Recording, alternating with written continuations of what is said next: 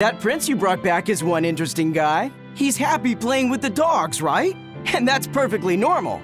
But I swear, he even naps with them. And when Dial or Kamawana ask him to put in some work. Wait, they're asking the prince to do chores for them? Isn't that a little much? Yeah, honestly, I was worried about it too. The guy says when he lived in the palace, he couldn't even yawn without getting permission. He couldn't even play with his dogs, let alone help others. So anything we tell him to do, no matter how— Wow! You got it backwards. I'd love to see what a nice guy who gets the common folk does once he starts calling the shots. But if he were to rejoin the royal family— At the very least, he would— Either way, you're pirates. You plunder—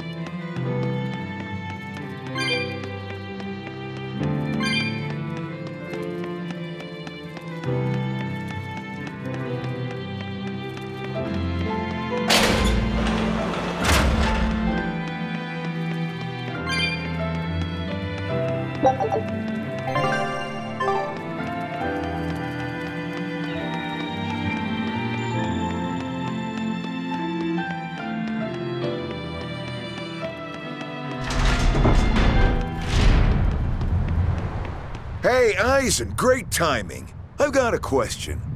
What would you say the four great wonders of the— Far as I know, it's the Phantom Fleet, Dragon Island, the Bighedian tribe. Ha ha! See? I'm right. But What else could the fourth be but the Kraken Queen? The colossal upright eel!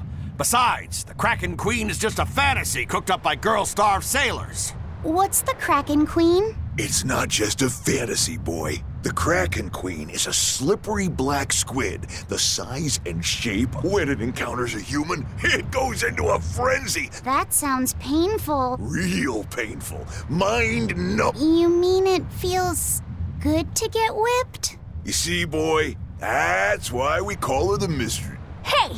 Bad pirate! Stop corrupting our youth! Corrupting? Boy, there's no need to contain your curiosity. When pain turns to pleasure, you've truly become a man.